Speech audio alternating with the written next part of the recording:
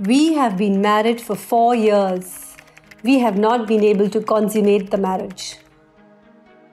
I am unable to have children. There is just so much family pressure. After 4 years of marriage and endless discussions, we have decided to separate. Please lie down. I am just going to be doing an internal examination. It's not going to hurt. Don't worry, don't worry. Please lie down. Oh, doctor, I just can't do it. Hello everyone, this is Dr. Anjali Kumar, once again bringing you greetings from Maitri. Maitri is a space where we talk anything and everything about women's health. So today we will be talking about a very distressing and a frustrating problem which many couples face today. And today we also have my colleague with me, Dr. Jyoti Kapoor. She is a senior consultant psychiatrist and a psychotherapist. She is also the founder of a mental well-being clinic which is called Manasthali in Gurgaon.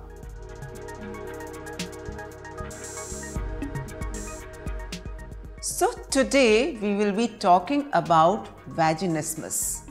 Vaginismus is a very distressing situation in which the vaginal muscles tense, tighten or contract automatically in response to any attempts at the vaginal penetration in anticipation of the fear of pain.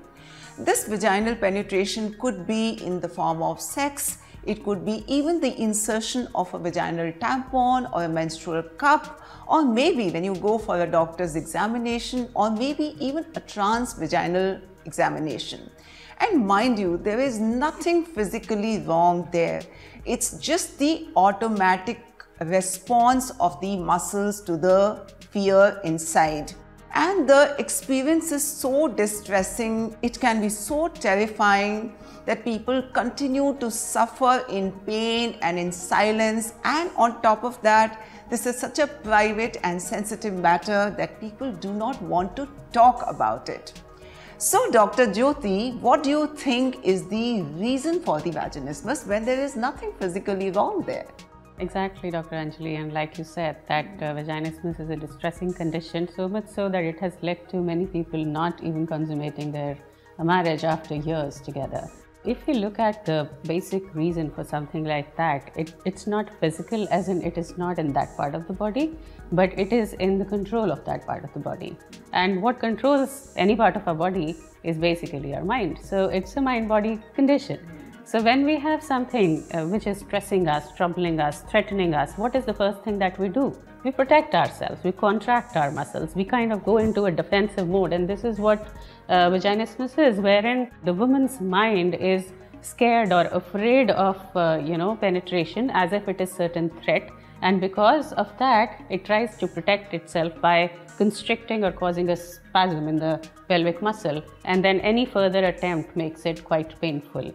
The reasons are primarily, as I said, in the mind. So there can be a belief system associated with sexual intercourse that it is not a good thing. Yes. It could be related to, some past trauma or experience wherein a person has suffered because of it. It could be also related to some past physical anomaly that may have led to pain and some kind of distress associated with it, and now it's embedded in the psyche and one doesn't want to go further with any kind of vaginal penetration or attempt at sex. So this is the fight and a flight response, the sympathetic response of the body that you want to protect yourself against any kind of a perceived trauma. Right. So we also have seen that vaginismus can develop even in women who have had sex earlier. Yeah.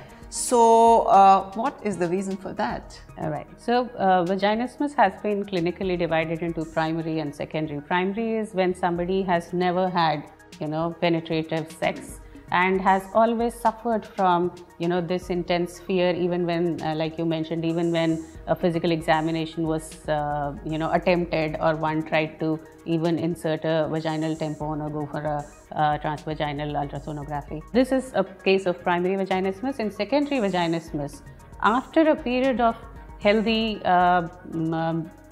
relaxed penetrative experience, be it sexual or non-sexual, a woman suddenly develops this kind of a fear, and that usually happens after a distressing vaginal condition like a thrush infection, which makes penetration irritating or painful. It can happen after cases of trauma or where there has been attempted rape or rape. It can happen in cases where some other accident or injury in the pelvic area has resulted in an initial damage, and that has now become the cause of fear. So when a fear or a threat is associated, there is, like you mentioned, a threat response, the flight or fight response, and one closes up. One doesn't want to open the doors to their house because once ek chor aaya tha. Yes.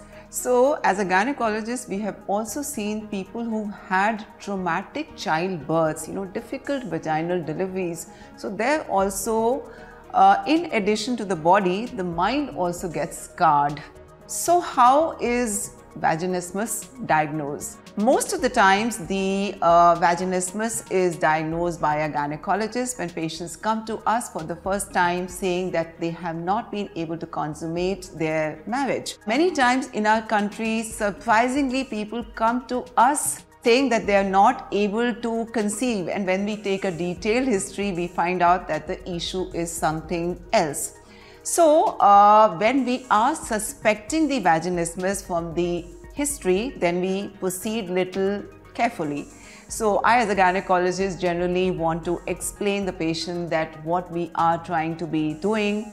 So Dr. Jyoti, as in my clinical practice, we've seen so many patients where despite a lot of comfort and reassurance, the patients are still not able to relax themselves. So, I've heard there are a lot of grades of vaginismus. Yeah, right. And, you might have anyway gone through it, but just to tell the people out there, clinically, any problem can be on a spectrum from mild to moderate to severe. So similarly, clinically, vaginismus is graded according to what we call Lemons grading system, from grade 1, wherein there is little resistance, to increasing levels of resistance or contraction.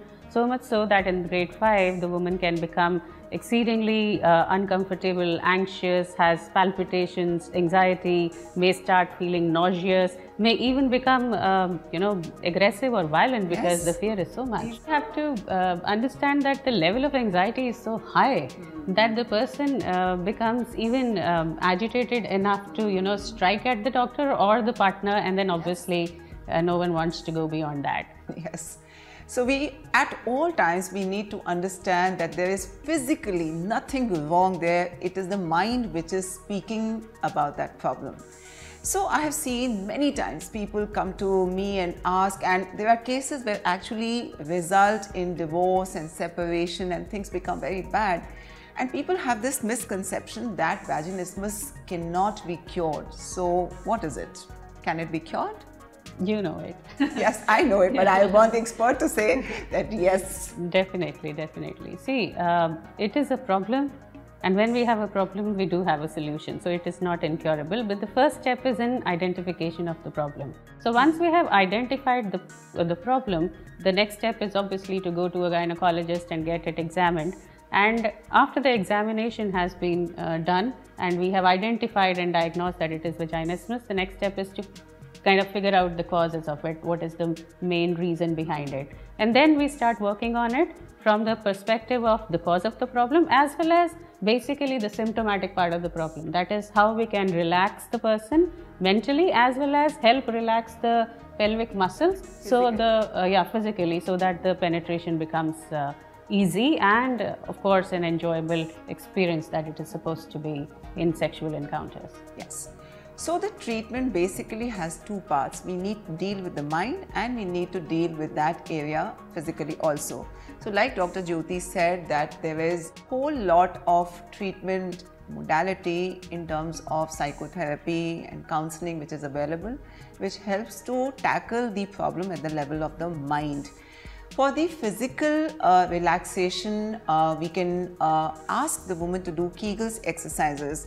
I hope you all have seen our video on Kegels exercises which we did last week, and Kegels exercises are known to help immensely in vaginismus. I also have heard about a recent treatment about the Botox treatment for the vaginismus.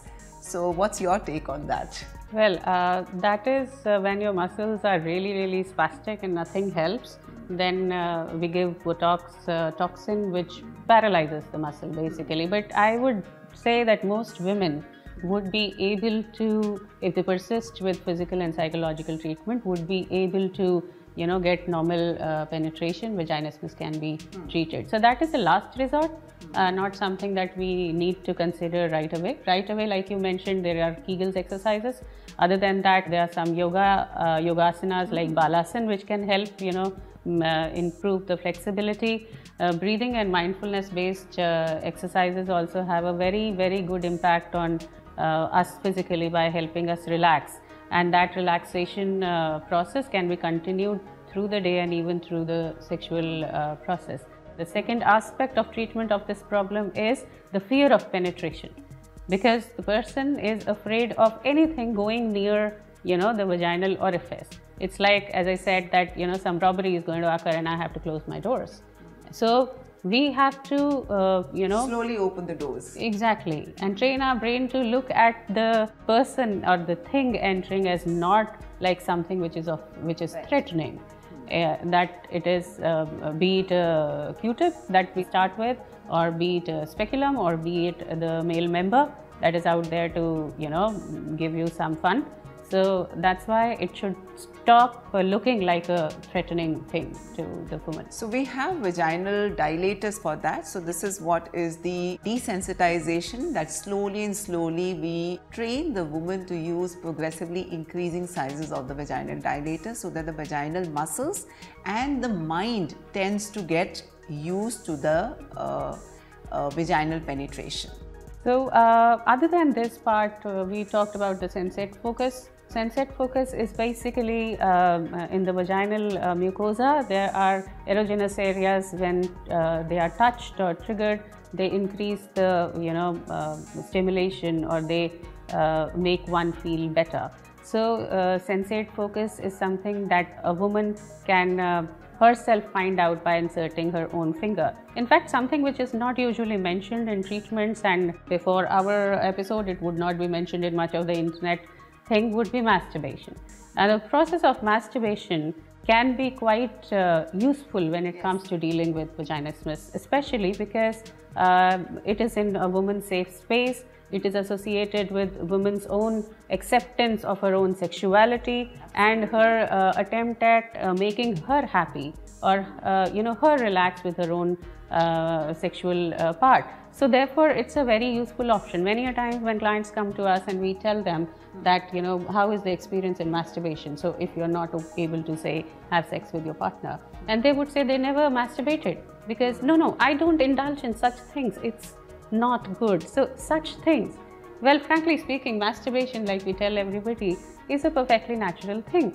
And one is born with this instinct. One is capable of doing it on her own. And if she uses this with some sort of, psychological training of fantasizing or using certain aids, it can be quite useful in, finding that ability to relax and enjoy a very perfectly natural process of sex.